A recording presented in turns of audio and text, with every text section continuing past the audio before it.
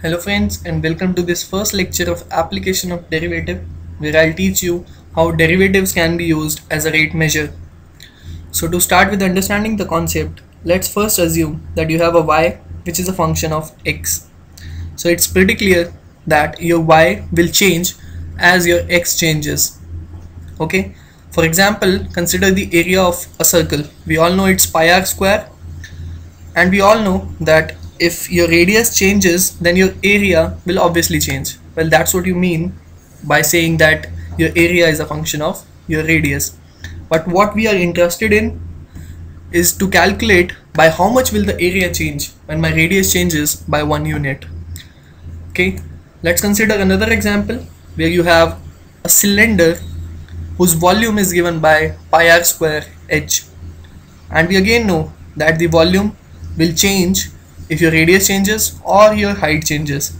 And what we are interested in is to calculate by 1 unit change in radius how much will the volume change if I keep the height same.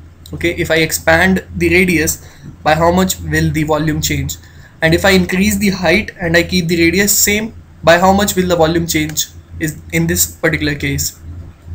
Okay, to answer that, so let's consider if we have y which is a function of x. Okay, so if your x changes by delta x and does your y changes by delta y, then how your rate is given? Your rate of change in y with respect to x is given by dy by dx, sorry, delta y by delta x.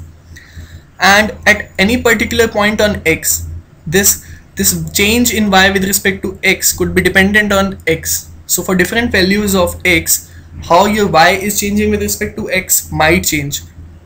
And to calculate what is the rate of that change at a particular point of x, we put this delta x equal to 0, sorry, tend to 0.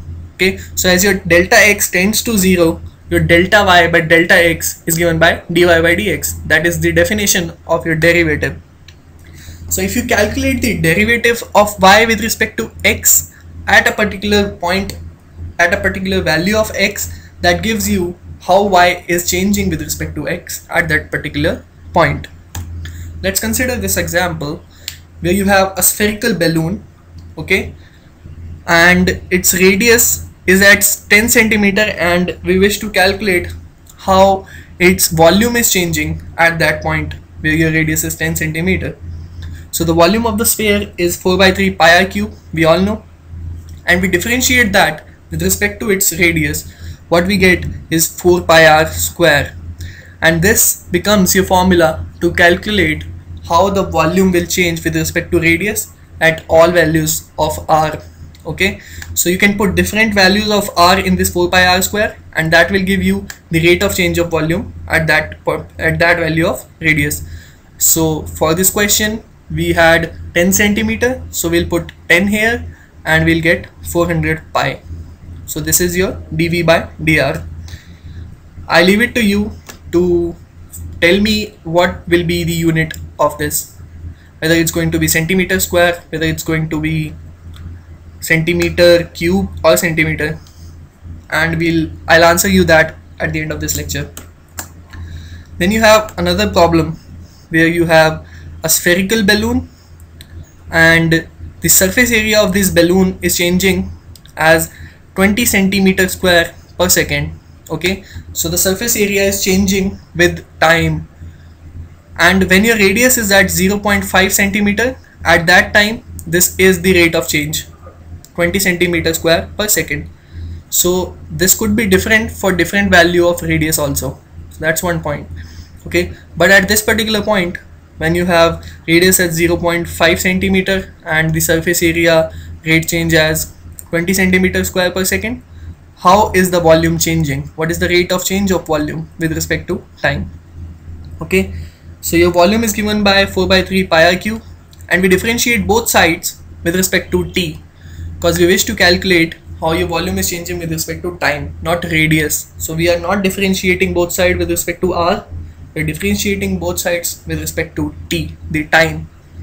Okay, and by doing so, what we get is 4 pi r square dr by dt.